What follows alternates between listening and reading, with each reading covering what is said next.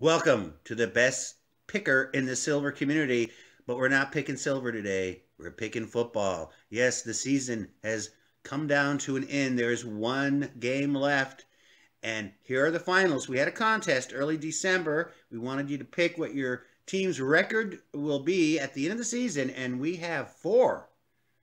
Three can nail it on the nose, and one could be a wild card, but here are the finalists in no special order. The first finalist is Silver Hustler, 13. Silver Hustlin' 13. Thank you, hand model. His Dolphins, he has a chance. They got to lose. He picked 10 and 6. They are currently 10 and 5. They are just too good, Silver Hustler. So you can nail it on the nose, and along with you, Silver Soulman. Silver Soulman. Yes, he picked his Steelers 11 and 5.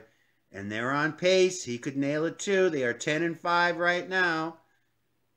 So good luck to Silver Soulman. And we have another. Charm City Stacker. Charm City Stacker. Old Baltimore. Okay, he picked the Ravens.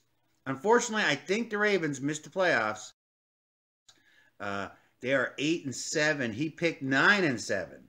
So he's very close. Even though they're not in the playoffs, he has a chance to win some lovely silver. And there's a wild card. In football, we love wild cards. Now, if you first three, if all your teams do the opposite of what you need, we have one gentleman that could only be one half game. Just a half game off. And who is that gentleman? David Jones. David Jones. Yes, Davy Jones's locker. He picked the Seahawks 10 and 6. They are currently 9, 5, and 1. So if the above three silver stackers miss out, looks like David could come in and steal the show.